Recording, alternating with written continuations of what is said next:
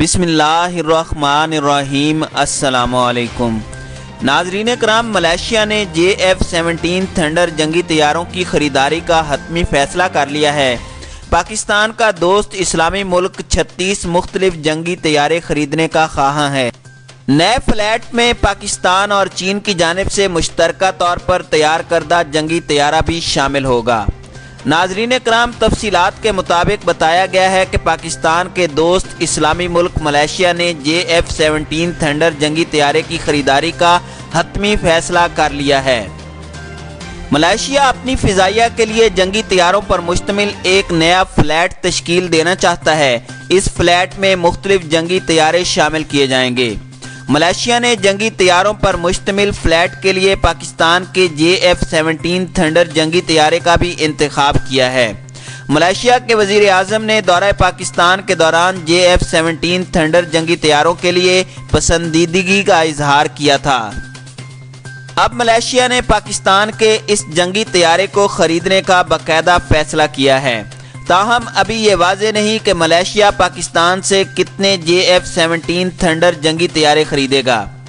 ناظرین کرام، دوسری جانب بتایا گیا ہے کہ پاکستان نے چین کے اشتراک سے اپنی دفاعی صنعت کو مزید فروغ دینے کے لیے عملی اقدامات شروع کر دیے ہیں۔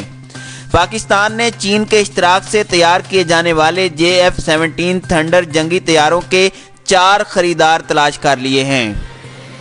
ناظرین کرام، بھارت کے دوست اور پڑوسی ملک میانمار نے پاکستان سے JF-17 تھنڈر جنگی طیارے خریدنے کا فیصلہ کیا ہے، جبکہ آذربائیجان، ملائیشیا اور نائجیریا بھی پاکستان سے JF-17 تھنڈر جنگی طیارے خریدیں گے۔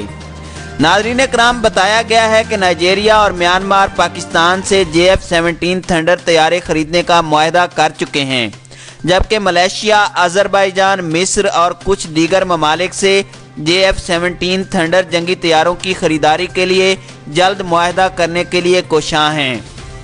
ناظرین کرام، پاکستان بھی مزید کئی ممالک کو JF-17 تھنڈر کی خریداری کے لیے راضی کرنے کی کوشش کر رہا ہے۔ JF-17 تھنڈر جنگی طیاروں کی مانگ میں اس وقت سے زیادہ اضافہ ہوا ہے جب پاکستان نے بھارت کے جنگی طیاروں کو مار گرایا تھا۔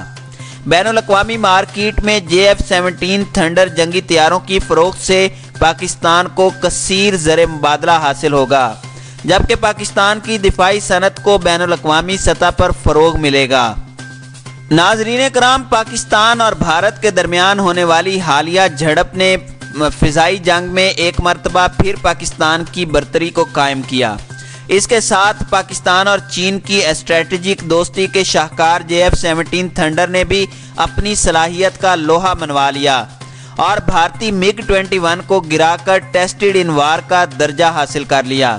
یہی وجہ ہے کہ اس طیارے سے وابستہ چینی کمپنیوں کے حصص کی قیمت میں پاک بھارت جھڑپ کے بعد اضافہ دیکھا گیا ہے۔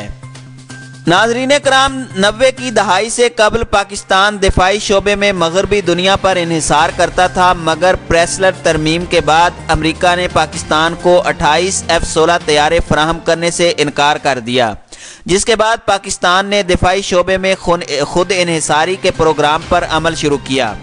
اس خود انحصاری کی پالیسی نے پاکستان کو دفاع کے متعدد شعبوں میں تقریباً خود کفیل بنا دیا۔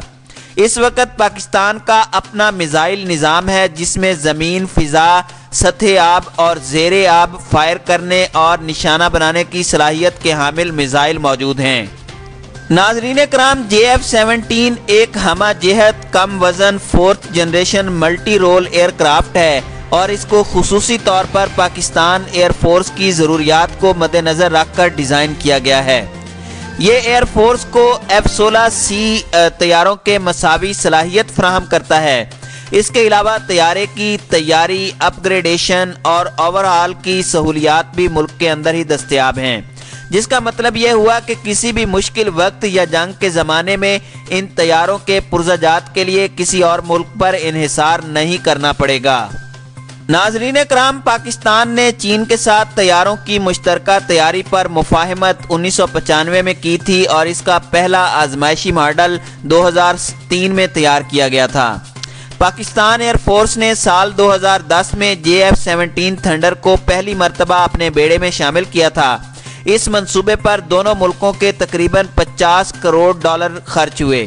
اس کے مقابلے میں بھارت نے Tejas light combat year craft کا منصوبہ 1980 میں شروع کیا، جس پر $1 ارب سے زائد خرچ کرنے کے باوجود بھارتی فضائیہ اس کو اپنے بیڑے میں شامل کرنے سے کترا رہی ہے۔ JF-17 تھنڈر کو تیجاس سے مقابلہ اگر کیا جائے تو ہر شعبے میں اس سے برتری حاصل ہے۔